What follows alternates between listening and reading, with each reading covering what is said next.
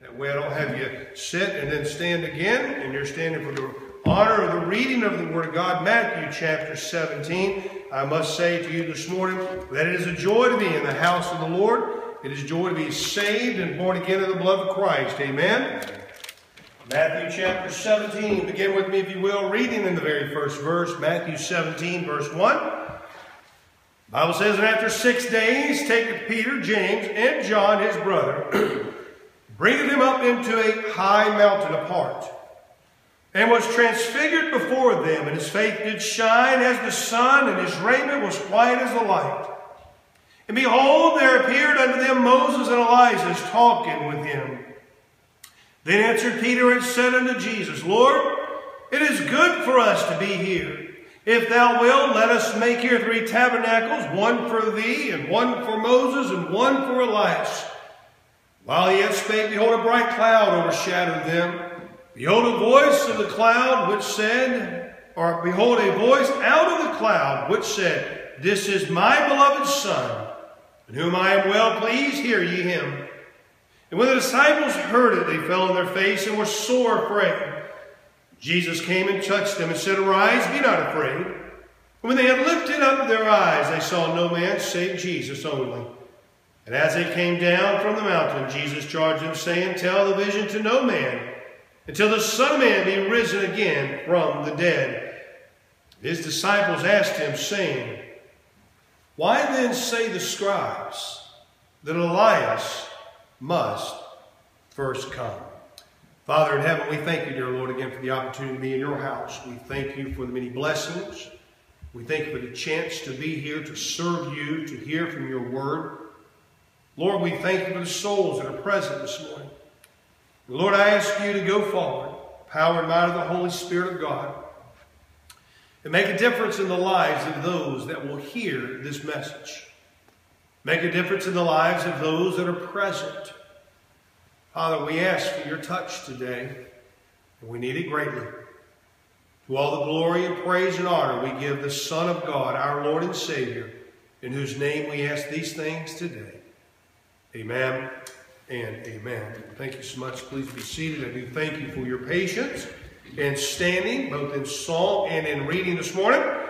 But I want to talk to you just a little bit today. I want to bring a particular topic to you this morning on just a point on this subject, an intense proclamation. An intense proclamation. I mean, this here, what we just read here this morning, this will be a day in history like none other before.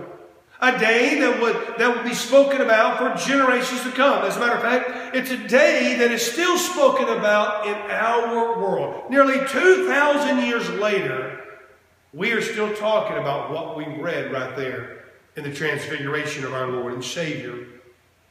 My friend, this will be a day that would not only be written about, it would be debated over, it would be questioned its authority. It will be a day, my friend, that would shake up the minds of those that would hear about it and cause those that missed it to swell with great questions. This will be a day of joy. Obviously, it was a day of fear. This was a day that occurred like none other. And there was an intense proclamation that was not only made this day, but a point was built upon as well. Guys, it's no mistake that the transfiguration of our Lord and Savior Jesus Christ took place after the experience in Caesarea Philippi.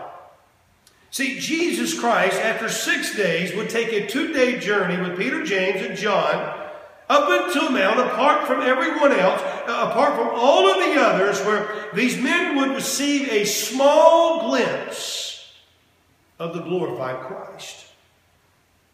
Now, just to eliminate distractions purposes only, you may ask, well, why is Moses and why are Elijah there?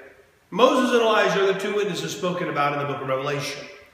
They are the 2 witnesses that preach for 1,260 days or 42 months, 3.5 years, the same, no matter how you calculate it, the same length of time. And they preached during that Daniel's 70th week. They preached during that 7-year tribulation period on this earth, or the first part of it. And then they were beheaded for the cause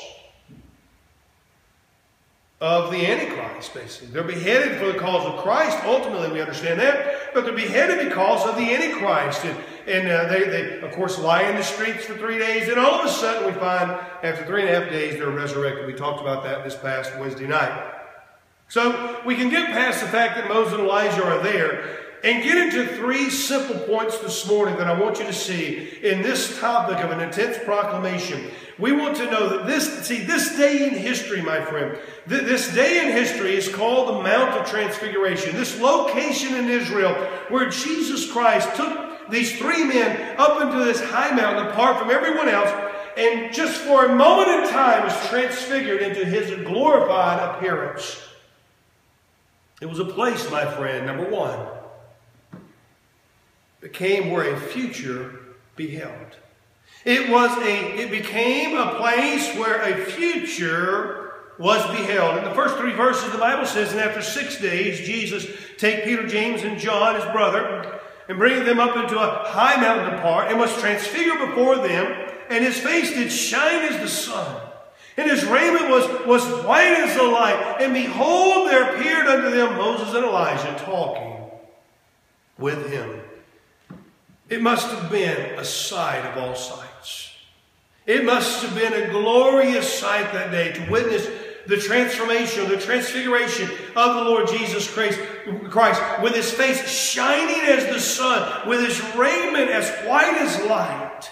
Now, I honestly believe that our finite minds this morning cannot really imagine the splendor of that day. I wish that we could. I mean, I don't think we can truly picture this light that his clothes were, that his raiment was appearing as. That this light was so pure, so perfect, so pristine, that it must have pierced the hearts and minds of the men that witnessed it. Sure, Peter wanted to make 3 tabernacles. I understand that. We throw Peter under the bus all the time because he does this and he does that, but we're more like Peter than we are Paul in many of our ways, amen. I mean, I can't imagine if we'd have been caught up in that moment as we see Jesus Christ, the man that they've been following all these years, these times, and all of a sudden his body, his face was altered completely. His countenance changed into appearance that men have never seen up until that moment. The Father in heaven took care of the 3 tabernacle deal. He rebuked that. We understand it. But I want you to put yourself in their shoes. You know, the Bible says that after 6 days, Jesus taking Peter, James, and John, his brother, and bringeth them up into a high mountain. If you read Luke chapter 9, verse 28, you'll find out that it says, and roughly after, and about 8 days later, they went up there. Christ was transfigured. And what it is, it's 6 days after the moment, but it was a 2-day journey up until that high place where he was transfigured. So the scripture is not contradicting itself by any means. It was after 6 days of the events of the Caesarea Philippi experience, but it was a 2-day journey where they went apart from the rest of the crowd. And up on that mountain, up there up on Nebo, up on this high mountain, Jesus Christ just all of a sudden just was transfigured before them. Think about the things that they had experienced just for the past 8 to 10 days. Think about how their life has changed. Think about so much information they were given, so much learning, so much relearning, so much correction had changed in the ministry just in over a week's time, if that. Jesus Christ would ask them the question, and they would say, well, the world says you're one of the prophets. They say you're one of John the Baptist. They say you're this, say you're that. And, well, who do you say I am? But who do you say that I am? And Peter answers correctly and answered prayer that Jesus Christ made on his behalf to the Father. And the Father bore witness with him. And what happened was that Jesus Christ saw that Peter made a proper confession that he was the Christ, the Son of the living God. And he says, you know, my Father revealed this unto you. And then he says he makes a prophecy of a church that he was going to build soon upon himself. And then all of a sudden he says, but Peter, I'm going to give you the keys to the kingdom. And then he says, but tell no one. He charged the disciples to tell no man that he was Jesus the Christ. And the entire direction of the ministry of Christ before the eyes of these men began to change. It went from this kingdom mentality to this cross mentality. Jesus Christ had changed so much in these past days. We know that he rebuked Peter, saying, "Get thee behind me, Satan." He began to teach them of what profit it would have, if the kingdom did come in, but there was nothing to atone for their sin, what would it profit you? They would lose your own soul at the end of the time. And now, 6 days later, in a 2-day journey, they get to see the Son of Man transfigured of what he will be like one day when he's the King of Kings. The Lord reveals just a taste of what is to come when Jesus Christ is made Lord of Lords, when Jesus Christ is made King of Kings, when the kingdoms of this world become the kingdoms of our Lord. Just a little taste. It's an intense proclamation this day. These men, the lives of these men, for all practical purposes, have been turned completely upside down. There was a future that they beheld. But just as much as a future that was beheld on the Mount of Transfiguration, it was the confirmation that a forerunner was beheaded. Look there in verses 10 with me, pick up where we stopped this morning. And the Bible says, "And his disciples asked him, saying, Why then say the scribes that Elias must first come? And Jesus answered and said unto them, Elias truly shall first come, and restore all things. But I say unto you that Elias is come already. And they knew him not, but have done unto him whatsoever they listed. Likewise shall also the Son of Man suffer of them. Then the disciples understood that he spake unto them of John the Baptist." It was John, the 6-month elder cousin of Jesus Christ, who made the opening proclamation of Jesus Christ as the wonderful Lamb of God, given way to his earthly ministry that would last only 3.5 years, but would change the entire world. Look over in John chapter 1 with me. John chapter 1. If you turn to John chapter 1, look down around the mid part of the chapter. We're going to look at verse 26 through verse 30. The Bible says here, John 1, verse 26. This was a day, my friend, where a reference was made of a forerunner that was beheaded. Answered their question that Elias had already come, but why? John chapter 1, verse 26, the Bible says, Jesus answered them, saying, I baptize with water, John answered them, saying, I baptize with water, but there standeth one among you whom ye know not. He it is who cometh after me is the preferred before me, whose shoes latchet I am not worthy to unloose. These things were done in Bethabara, beyond Jordan, where John was baptizing. The next day John seeth Jesus coming unto him, and said, Behold, the Lamb of God, which taketh away the sin of the world. This is he of whom I said, After me cometh the man which is preferred before me, for he was before me. It was John the Baptist, this rough and tumbled preacher, this man from the wilderness, this man who made a great and wonderful proclamation, opened up the doorway for Jesus Christ to have his public ministry, opened up the doorway for Jesus Christ to fulfill Scripture. Christ's disciples that we just read about, Matthew 17, they asked the Lord, they say, what about Elias? But why do they say that Elias must first come? Stay in there in John chapter 1. Look up a few verses with me in verse 19. The Bible says, and this is the record of John, when the Jews sent priests and Levites from Jerusalem to ask him, Who art thou? And he confessed and denied not, but confessed, I am not the Christ. And they asked him, What then? Art thou Elias? And he said, I am not. Art thou the prophet? That prophet? And he answered, No. Then said they unto him, Who art thou? That we may give an answer unto them that sent us. What sayest thou of thyself? Watch this. He said, I am the voice of one crying in the wilderness, making straight the way of the Lord, as said the prophet Isaiah. You see, my friend, truly Elias must first come. He must come in the power and the spirit of Elias, as it was written, just as Isaiah said that it would, just as Elijah came through, just as Elisha pushed through in the wilderness. The same spirit, the same thought, the same principles that we find here today must still come in the beginning as a forerunner of the Lord Jesus Christ, to pave the way, to make the path of our Savior straight. Open your Bibles, turn back to Matthew, but I want you to go to Matthew chapter 11 with me. Matthew chapter 11. Truly Elias must first come, Christ said. But in Matthew chapter 11, as we look in verse 7, this is what the Bible says. It says, and as they departed, Jesus began to say unto the multitude concerning John, he says, what went you out into the wilderness to see? A reed shaking with the wind? But what went you out for to see? A man clothed in soft raiment? And he said, behold, they that wear soft clothing are in kings' houses. But what went you out for to see? A prophet? Yea, I say unto you, and more than a prophet.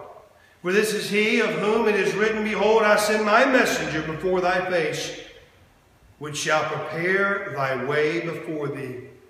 Verily I say unto you, among them that are born of woman, there hath not risen a greater than John the Baptist.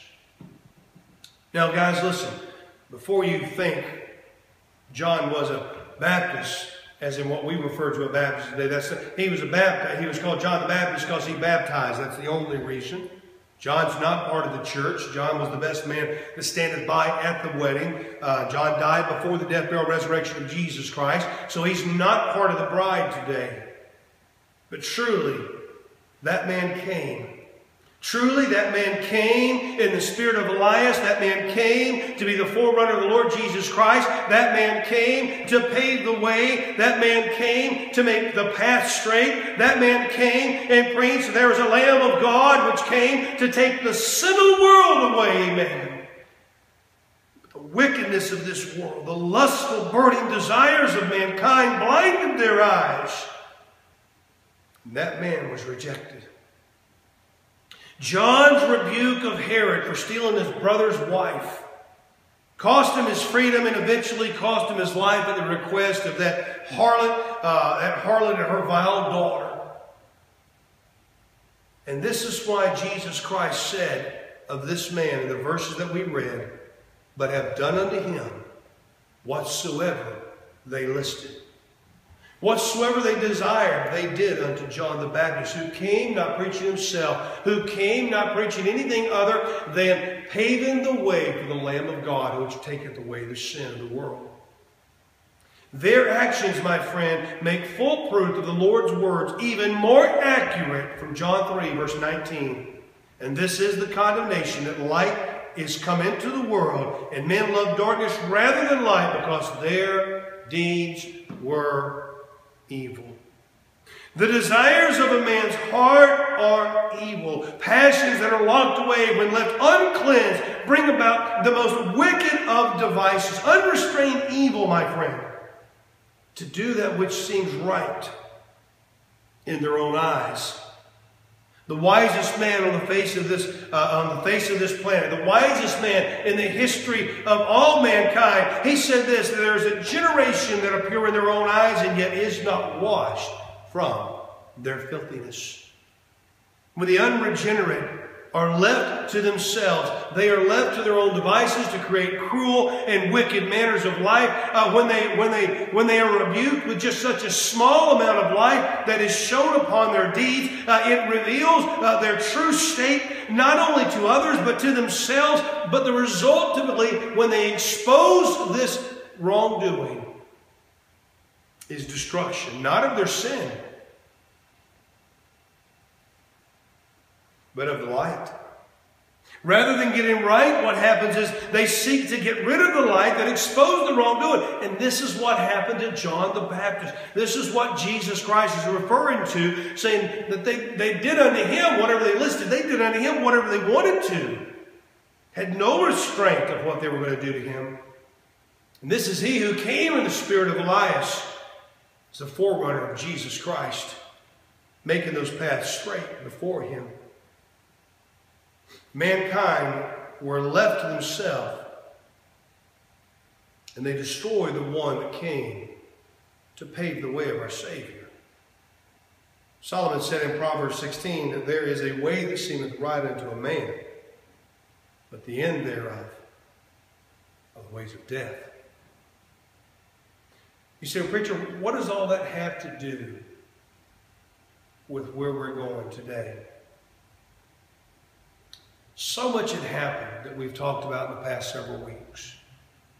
So many things have changed with these disciples and the ministry the Lord has given them. They had to change their views. They had to change their opinions. They had to change their direction. They had to change everything. And all of them gave up everything that they had in this world. And then all of a sudden, they're following the Messiah. And now he changes the direction. At least in their minds. All of a sudden, they ask the question, why do the scribes say that Elias must first come and restore all things? And Jesus Christ said, well, Elias has already come.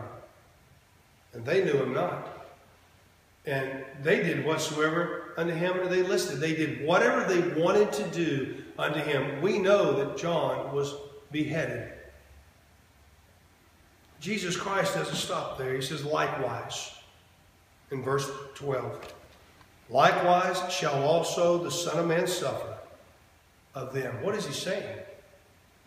He's saying the forerunner that came before me to pave the way, to make the path straight, they did whatever they desired unto him. They beheaded him, put his head in a charger, and put it on display at a party with Herod the Tetrarch because of his vile stepdaughter and vile wife, with his brother's wife. They made a public spectacle out of a man that had rebuked him in front of all. Jesus says, Christ says, likewise shall also the Son of Man suffer of them. What is he saying? They're going to make a public spectacle out of me as well. They're going to do whatever they want to do unto me as well, just as they did to the forerunner, John. They're going to do to this Savior, Jesus Christ. Imagine the news to the disciples. Imagine the news to Peter, James, and John, who just witnessed Christ transfigured, who just saw Moses and Elijah standing beside and talking with him. Imagine the news that they're receiving now, that just like they did to John, he's already come in the spirit of Elias. That's been finished. It's been promised. It's been fulfilled. Now what happens? The focus is still the cross. Christ's carriageway to the cross was the main view. Even though the taste of the glorified Lord was offered, just as a foreshadow of that which was to come, it's an intense proclamation that was made. A future beheld, a forerunner beheaded were the topics, but there was still a fulfillment before. Jesus Christ says in verse 9, he says, and as they came down from the mountain, Jesus charged them, saying, tell the vision to no man until the Son of Man be risen again from the dead. There is no doubt as to what the Lord was sharing with his men. There is no doubt that Christ is assuring his disciples of his death and his resurrection. He had reiterated his burial, which speaks of his death, obviously, in the chapter that we read in Matthew chapter 16. In verse 4, he says, and this is not going to be on your outline up there. In verse 4, he says, a wicked and adulterous generation seeking after a sign.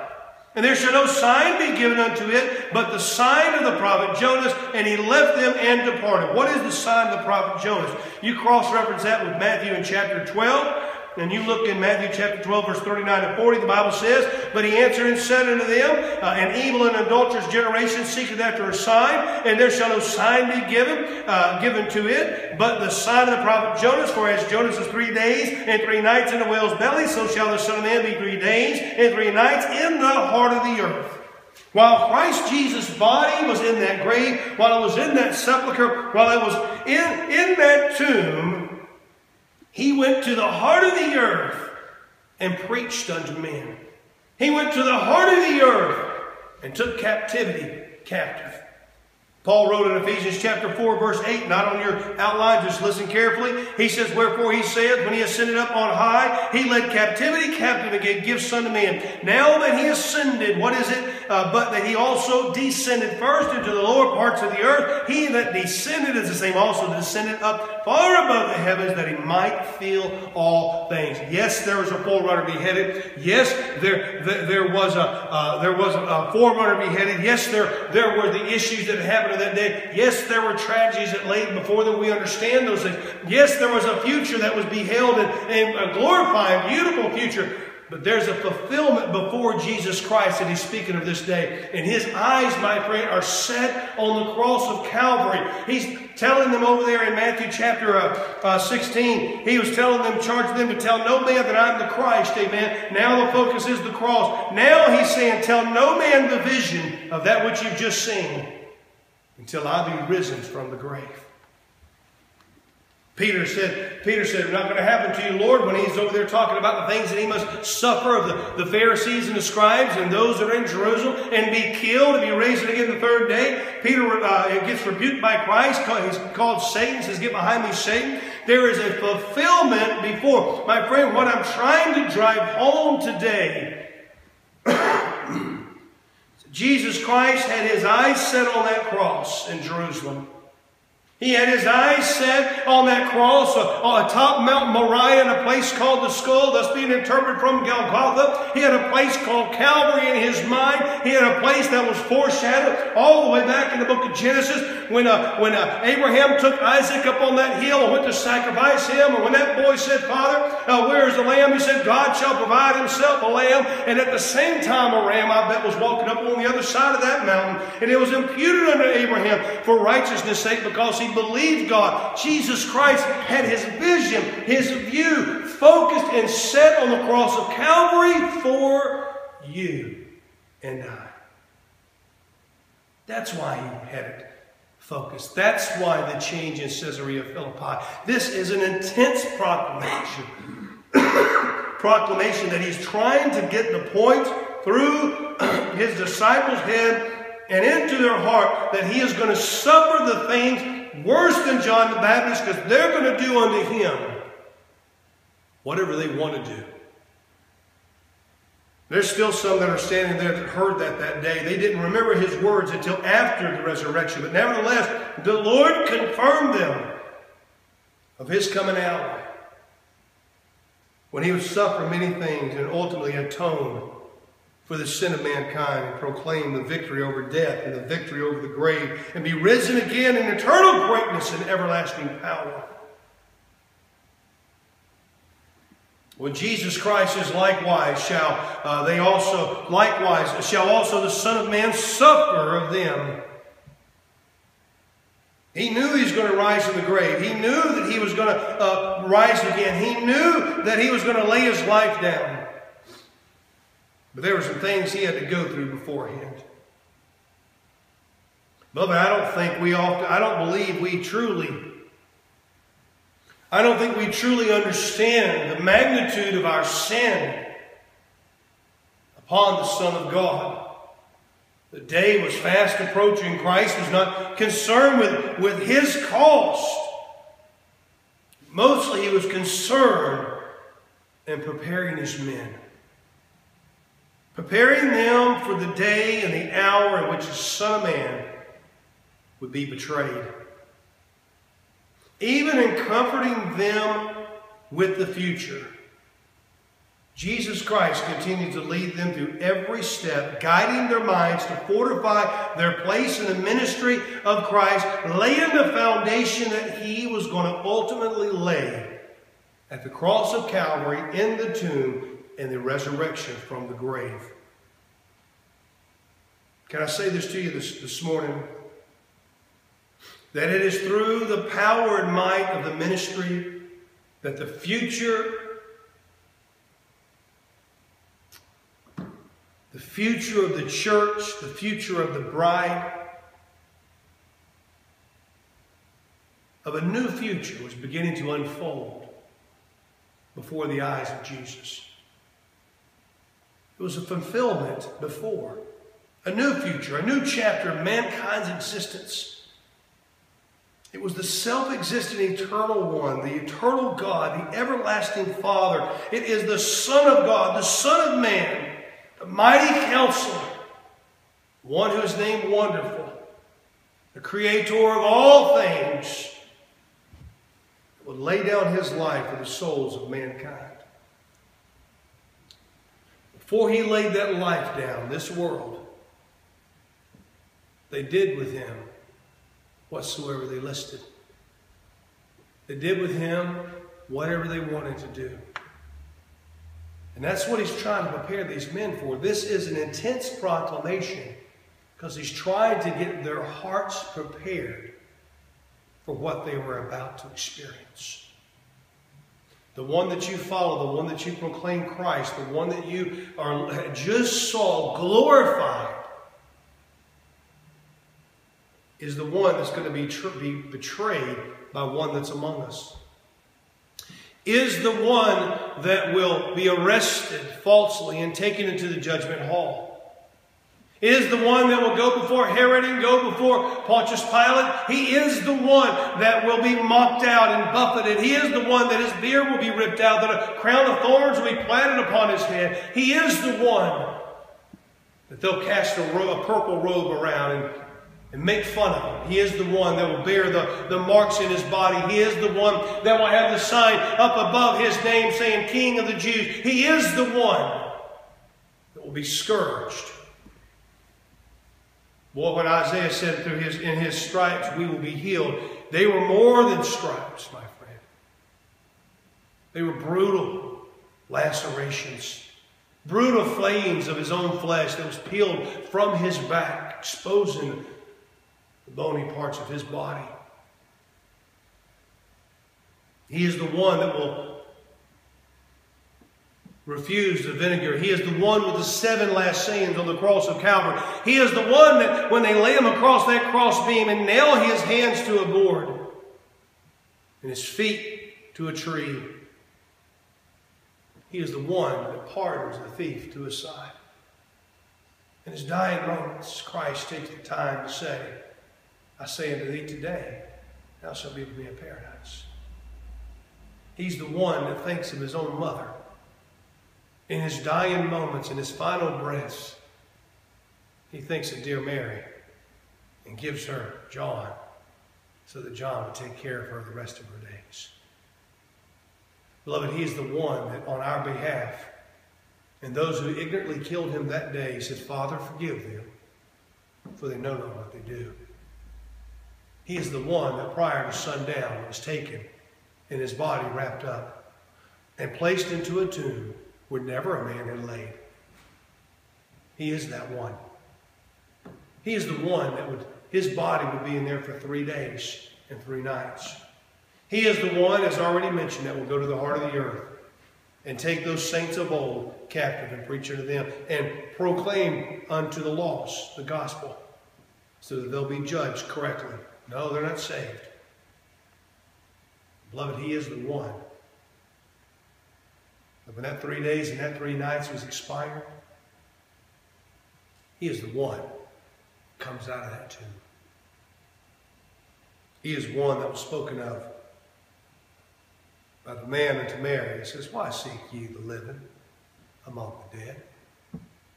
He is the one that shed his blood for you and I, that it may be poured upon the mercy seat in heaven, so that all sin of mankind will be atoned for and forgiven and cast into God's sea of forgetfulness, separated from him as far as the east is from the west. He is that one, my friend. Lastly, I close with John 10:18. You can read it up top. He is the one that proclaimed to Pontius Pilate that no man taketh it from me, speaking of his life. But I lay it down of myself. I have power to lay it down, and I have power to take it again. This commandment have I received of my Father. You say, preacher, what is that? That right there is your gospel, my friend. Jesus Christ willingly laid his life down. No man stole it from him. And since he laid it down, he also took it back. Paul wrote in John 10, verse 9, that if thou shalt confess the Lord Jesus, he is your Lord, he has to be, and believe in thine heart that God hath raised him from the dead, thou shalt be saved. It is a fulfillment before, following a forerunner's beheading, after a future that was beheld.